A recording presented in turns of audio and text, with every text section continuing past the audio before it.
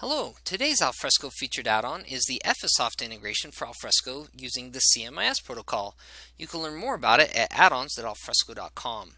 So here we have Alfresco Share. This is version 4.2, and we're going to go into an accounting site, and we will see in the document library where we are managing invoices. So these invoices come in as paper documents. We're going to scan them. And the scanner will drop them into the scanned folder as a CIFS drive or WebDAV or something as a hot folder. And as the documents come in here, then they will get picked up by Ephesoft, processed, and put into the process folder. So this was empty, and we just dropped in a whole pile of documents. Then we come in and look, and there's the only documents that Ephesoft will pick up have the author property of scanner. That's how it knows it's new. And then after it's imported into Ephesoft, that'll get changed, and then to processed, and then it'll get processed and put into the other folder.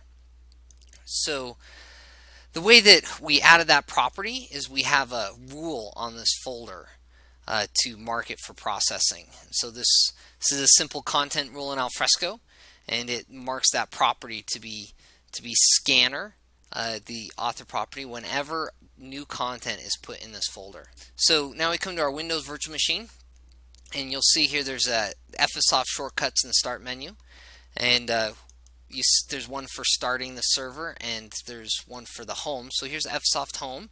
You'll see an administrator and operator area. We're going to log in as an administrator, and in here we can see where we can manage batch classes. So these are collections of documents that we're going to scan. So I've already done, we already dropped these in a number of times. The system's been processing. It's a virtual machine. It struggles to keep up. So there's a bunch in the queue, and we can see the ones we dropped in have already been picked up. So after they get picked up, Ephesoft is going to update the author property to say, look, it's been imported. And so it won't do the same document twice. And then you can have a cleanup script that'll go clean out this folder on a regular basis with all the imported stuff. So you can see all these different batches, all these different groups of documents that are in our queue, and each of these are getting processed currently. You can see there are different states between new and running. It takes a little while, so the ones that we put in are still in the state of new, but once they get processed, they'll get flagged for an operator. So we log in as an operator, and let's look at stuff we need to validate. So here's a collection of batches, groups of documents that need some operator intervention. And so we come into the details view. Now this operator view is meant to be very efficient at indexing this content, so there's a lot of shortcuts to do pretty much everything in the system. And so an operator, as they work in the system, is going to get pretty fast and experienced with this. You can see here that Ephesoft is already, it identifies regions where this content is. So it's already pulled out some of these, but it hasn't done vendor name or vendor number. That's because these are supposed to be looked up in the database, as you can see in the arrow at the top. I didn't take the time to set that up. So we're going to fill those in by hand, and then we can save this batch. There's a keystroke for that as well, and move on to the next batch. And you can move pretty quickly through a lot of documents this way. But let's scroll down. I want to show you a multi-page document. It does know how to handle that. So when we come into this two-page invoice, it does the same thing. It'll process and pull out what it can. And so page 1 and page 2 have the same set of fields. So it already got the invoice number out. You can see that highlighted in yellow. And it got the date, but it wants to have a 0 at the start of the date to match the rule. These two come out of the database, so we'll just manually fill them in and then go ahead and save that.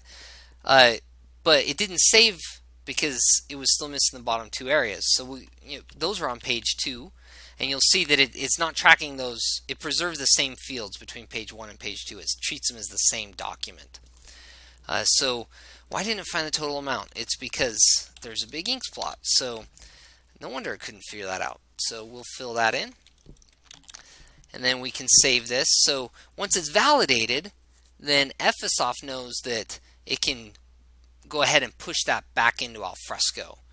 So let's go into the operator view and see that the documents are progressing, and we come into Alfresco, and this process folder is where they get put in, and so this is all using the CMIS protocol to export that. So here's this isn't one of the ones we did. I didn't want to make you wait for that, but this one got done previously. So we come into the properties. You can see that the invoice got pulled in, the invoice date, the vendor name. All these got pulled in from Ephesoft, and so that means it has to be an invoice type. The Ephesoft's smart enough to tell Alfresco about that type. And we can see that Ephesoft also set an aspect on this, the Ephesoft invoice classification aspect, and that has one hidden property as well. And so you could key off of that to do all sorts of automated stuff with content rules based on that aspect. So moving back into Ephesoft, go into the admin view, and let's show you how to set this up. So we'll go in and edit a specific batch class, and when we edit that, let's do the export first. So there's export at the bottom of the module list. When we come to the plugins, and there's CMIS export in the middle, you need to make sure that's in the middle. That is order sensitive. And here's the settings for that. So you can see that we drop it into the folder, the invoices process folder. You can see the CMIS server URL, and Ephesoft does handle OAuth, but we left all that blank because on-premise Alfresco doesn't do OAuth. Now the mappings are done in a text file that shows up inside the batch class definition. So to do that, we'll go into Ephesoft on the command line and look up, that was batch class 4 we're looking at, in the CMIS plugin mapping. And so here's where we set that aspect in aspects-mappings.properties. So the ones that start with a P are Alfresco aspects, and then you can see that there's a property in Ephesoft size that we set as well. So we applied 3 aspects there. Now the document level field mapping is where we set the type. Those are the ones that start with a D, and the properties. So there's all the properties we're going to do. So moving pretty quickly, you can see that the aspect that this all did get set. So this is the node browser from the admin view, and I looked up one of the node refs of that document we were looking at a minute ago, and you can see the type got set based on that mapping to Ephesoft:Ephesoft, and you can see the Ephesoft specific properties. And this size is the one that you saw is tied to the aspect, so it can do the aspects, and there's where the aspect got set. So it did, that mapping does work as it moves through. So let's look at the import just as quickly. So here we come in, and it's one of the modules, and there's the settings. So you can see that we have the same URL. We put in our repository ID. We're looking for PDFs and TIFFs. There's the folder we're pulling stuff out of.